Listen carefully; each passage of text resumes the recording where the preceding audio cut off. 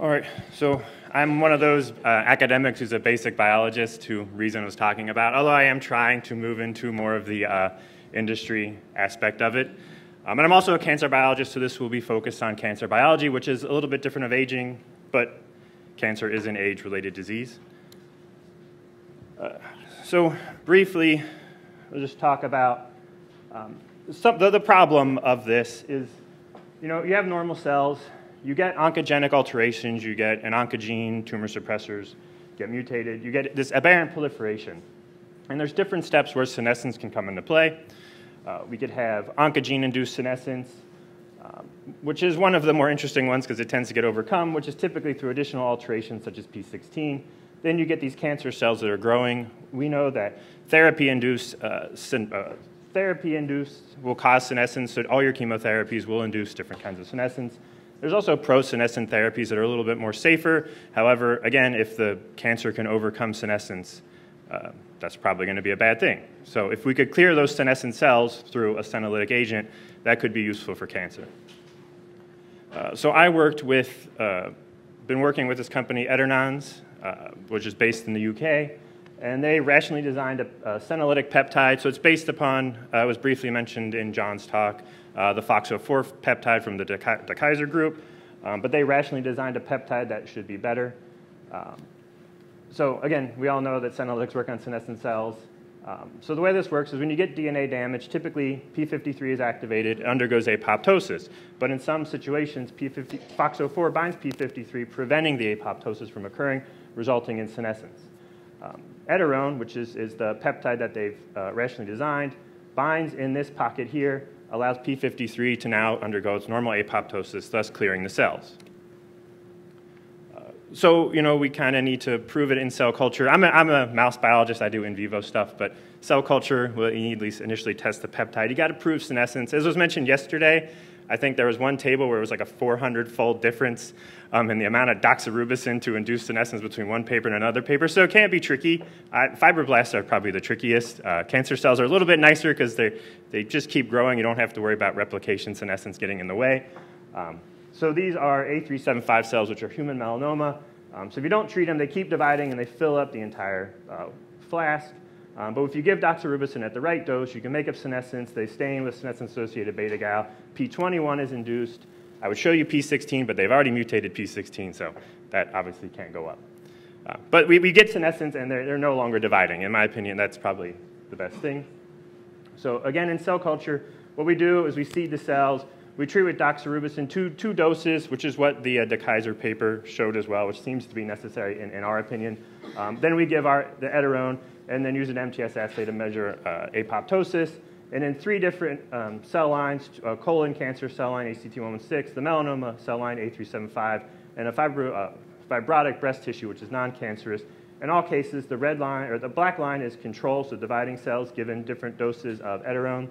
And the red line is cells that were induced into senescence given Ederone. And we see this, a fairly good drop. I mean, well, there goes that. Is it enough to show efficacy? I mean, that's always a question. But we get a very good specific depletion of the senescent cells with Ederone. So then we just also wanted to show that FOXO4, which is the target of the peptide, hopefully FOXO4, that when you give doxorubicin to induce senescence, FOXO4 goes up. You get nuclear localization of FOXO4. When you give Ederone, the doxorubicin induces the nuclear foci, but you see these cells are undergoing apoptosis, and they're losing those FOXO4 nuclei. So again, cell culture stuff was looking good. So we decided to try it out in vivo. Our first one was a therapy-induced senescence. So you have a normal cell, right? As I said before, oncogenic mutations occur, you get a cancer cell. I think everybody is going to believe that. You give a chemotherapy, your hope is optimal levels, you're going to cause apoptosis, every cancer cell is gone, you're cured, you're in remission, it never comes back. However, you're not going to necessarily be able to give optimal levels because you have to keep the person alive. That's kind of one of the parts of trying to cure cancer that's the problem, is you can't kill the host. So there's suboptimal levels that can result in some of the cancer cells becoming senescent, and if they pick up additional mutations, they could recur. There's also all the off-target effects, which I'm not going to get too much into, But you're going to cause cells in the liver, cells in other tissues are now going to become senescent due to chemotherapy. That has, because when you give chemotherapy systemically, which we typically do, and also you get these early aging phenotypes when cancer patients have undergone chemotherapy. So here is how we're doing the model. We have a human melanoma cancer cell line that expresses luciferase so that we can follow it in vivo. In this case, since it's melanoma, we inject it into the ears of the mouse. So it's intradermally, so it's an orthotopic injection, more of its native environment versus just a typical xenograft. These then get established and can grow if they're dividing. If we give them pre-made senescent cells, then obviously they will not grow, and that's what I'll be talking about now. So we're going to give senescent cancer cells that will just stick in the ear, and they won't grow anywhere, and still there. If we do give dividing cells, they actually do spread to distant organs. And then ultimately what we'll do, in this case for the senescent cells, is we'll treat the ear with ederone, and we give the other ear a saline, just a control. So we've done a bunch of experiments, but I want to do one experiment where I had, these are 10 different mice where they got senescent A375 cells delivered to each ear. So this was measured just prior to injection. Obviously some of our injections aren't perfect, so there was none in there. So on the left ear, the ear with the arrow received the ederone. The right ear received a dose of saline. And these are just local injections. We can't see, the tumor is not visible to see, so we just inject locally to the ear. So I was hoping to be able to follow a time course. Oh, look at that, it's going to disappear within 8 hours, 12 hours, whatever, at some time point. So we did a 4-hour visualization. There's minimal change. We did 8 hours. Some of them maybe were going down. 24 hours, well, this one disappeared. But for the most part, I was a little bit disappointed. So I told the technician, well, let's just inject one more time, and we'll come back tomorrow and see what happens. So when we did that, interestingly enough, every single ear that was injected with the second dose, at least with the level of luciferase that we can see, there was no more signal. So it looks like we have, as well as I can measure, eliminated these senescent cancer cells with just a local injection of the peptide. And as a control, if the peptide is supposed to work on senescent cells, it should not be working on the dividing cells. So when we do inject dividing cells in the same way, we don't see any difference between the saline injection and ES2, which is our ederone peptide. But again, when they're senescent, this is a massive drop-off. And the only reason there is a bar here at all is because there is light coming from a mouse in general. If we subtract the background, it would be 0. So that's a mouse with no immune system, a contrived system that it's some of the best things that we could do. But I, as a mouse biologist, prefer transgenic mice where we can model. And also, I should say, I work for the Center for Early Detection Research, so studying late cancer, they prefer us to study early cancer. So by using transgenic models, we can induce the mutations that occur early in cancer and then follow really an early melanoma in this case. So we're sticking with melanoma mainly because it's the easiest thing for us to be able to inject into and study because it's on the surface. So this is the tyrosinase Cre-ER mouse. And then we combine it with the BRAF, which is normally wild type, but upon activation with Cre, you delete out the wild type version and you give the oncogenic BRAF version, so the V600E. And then P10. P10 is then locks P sites around a certain exon. And upon deletion of that, you lose P10 activity because it is a tumor suppressor. So you want to lose P10 activity, you want to gain the oncogene of BRAF. So we can use 4-hydroxytamoxifen. Actually, the Cre is slippy, or is able to go in the nucleus on its own, so you actually don't even have to give the 4-hydroxytamoxifen. And then what happens is you can develop nevi on the ears, and all actually throughout the skin, but they're easy to see on the ears. But if you notice these 2 bumps on the back of the mouse, those are actually early melanomas that have formed that give us a nice target that we can inject into. So what we have here is we have a normal melanocyte. BRAF gets activated, P10 gets lost, it becomes a melanoma. What we're going to do here in this case is if you give a BRAF inhibitor, these BRAF inhibitors do a very good job on their own of causing senescence in melanoma, and I'll show you that. Problem is, if you remove the BRAF inhibitor or if you get additional mutations, the melanoma will come back and start growing again. So it's a little bit hard to see, but this is a section from one of those melanomas that we took where what we did was we either injected BRAF inhibitor alone or the BRAF inhibitor plus our ederone 2 days in a row and then sacrificed on the 3rd day. So with BRAF alone, there's a lot of senescence-associated beta-gal cells in here. With the BRAF plus the ederone, we don't see any of the senescence-associated beta-gal, but the tissue also looked different. So we wanted to make sure, well, are we actually killing it? So BRAF alone, this is standing for tunnel, which is a measure of apoptosis. BRAF alone, there was no apoptosis noticed, but with the BRAF inhibitor plus the ederone, you get greater than 95% apoptosis. So, I mean, it looked like the whole tumor was getting eliminated, but I wanted to do a longer-term study just to see, is it really getting eliminated, or is that, or a small amount of cells will be able to regrow from what we did. So in this case, we gave the BRAF inhibitor early, just before, and kind of gave them the weekend off, as some people would, like doctors tend to do, because then people, they don't like to work on the weekend. So sometimes you can give a dose of BRAF inhibitor, wait, and then you would start the ederone the next week. And then but we also gave the BRAF inhibitor at this time alone. We gave BRAF inhibitor plus the ederone, and we gave nothing. So the tumor started at slightly different sizes, so this is somewhat deceiving, I'm not going to lie. But the control just got saline.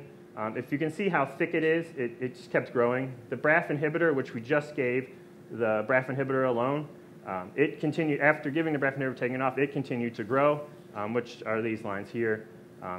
Ederone alone, which shouldn't be killing dividing cells, it continued to grow. The interesting one, so if we give the BRAF inhibitor first, then the ederone 3 days later, it was able to then start to regrow after that. But with the combination treatment where they get it concomitantly, you get the BRAF inhibitor and ederone at exactly the same time, hopefully you can appreciate that there are just when I section through this, there are no cancer cells for me to even section through. It's just completely gone. The scab is still there from where the tumor was. So in terms of size, that's why the size doesn't go down. It remains flatline, but that's because the scabs are, and I don't know how to measure the difference between a scab or no scab.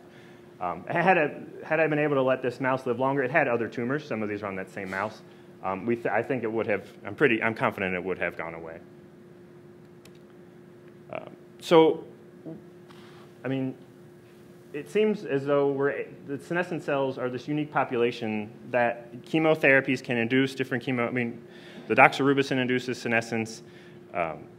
These dabrafenib, these other, which are safer, more BRAF-targeted or other oncogene-targeted chemotherapies are very safe to use.